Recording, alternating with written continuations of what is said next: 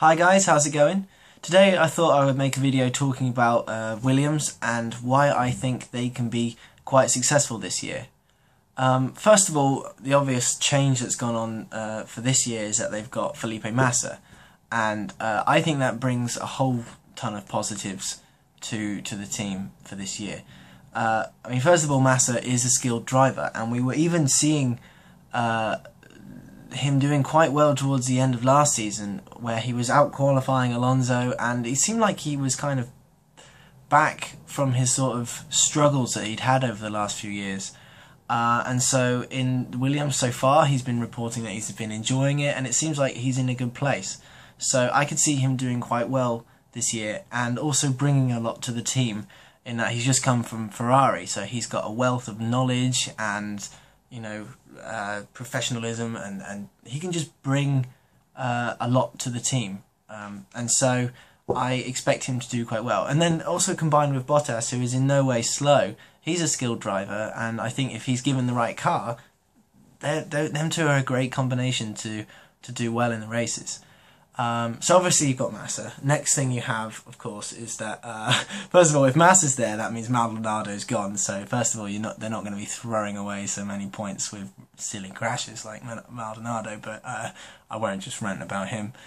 The second reason that I think Williams are going to do well this year is that they've secured their financial future, which sadly in the world of F1, a lot of it does come down to money, and having secured your finances for the next few years means a ton to like a small team like that, and it provides better resources, hopefully a higher budget. It means that the whole morale of the team is not to worry about security and all the worries that Lotus have gone through over the last year or so, which, as we've seen, have been just absolutely like crippling, and so they won't have that, and so it means that they can focus on the racing and less about survival, and just focus their resources, and they should be in a good position. They look like they've got a really strong package right now, and of course it does. I know the engine is not everything in Formula 1, but the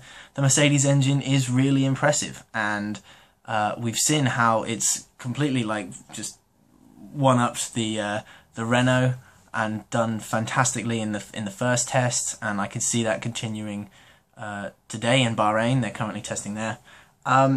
So by having the superior engine, they're already seeming to be ahead of Lotus, Red Bull, Toro Rosso, and Caterham. All of them are using Renault engines, and so for Williams, they've got the upper hand over those teams already, and so they can already be in a point scoring position, which is great.